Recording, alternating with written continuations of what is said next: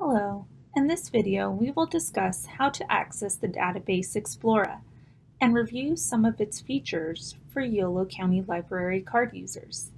Beginning at the yolocountylibrary.org main page, you will need to select Research in the center. This will bring you to a list of different databases and online resources that Yolo County Library provides. Please select Explora, which is the fourth database listed under Research. Explora is a database that lists many types of resources on different topics for students and educators that includes journals, magazines, video clips, and more. You will then be brought to a sign-in page.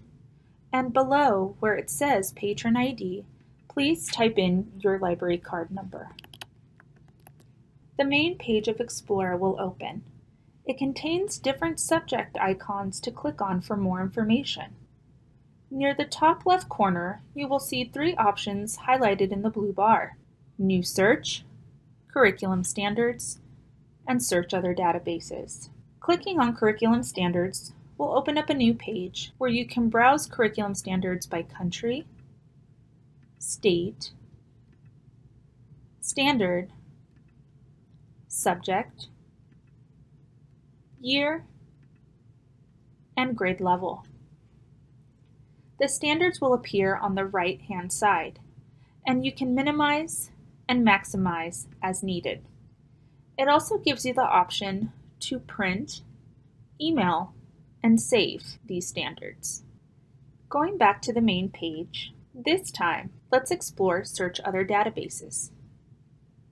This page will list additional databases available through Yolo County Library, like Novelist and Flipster. Once again, going back to the main page, this time in the top right corner highlighted in the blue bar, you can see a sign-in button where you can choose to create an account for Explora. And with this, you will be able to save any search history, curriculum standards, and more for the future to your account. Next to the sign-in link is the folder button. While you have your tabs open, you are able to save items in your folder, but as soon as you close your session, they will no longer be saved unless you create an account.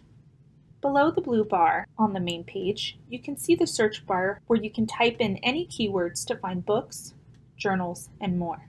Directly below that, it gives you options for an advanced search or to browse your search history. Let's go ahead and type in an example. As you can see, it brought me to a search results page where I can filter or limit my results based on specific criteria like peer-reviewed items, full text, publication dates, and different source types. Let's try selecting academic journals. By doing that, you can see that it significantly reduced my results to academic journals. You are able to save some specific resource items as well by going to the right until you see a little blue folder with a plus sign. You can click on that icon and it will save it to your folder up above. You can also sort your results by newest to oldest and change the layout of your results page under Page Options. And finally, you can also share your results by adding them to your folders or using a permalink. If you have any questions about the Explora database, please feel free to call your local Yolo County Library branch for more information.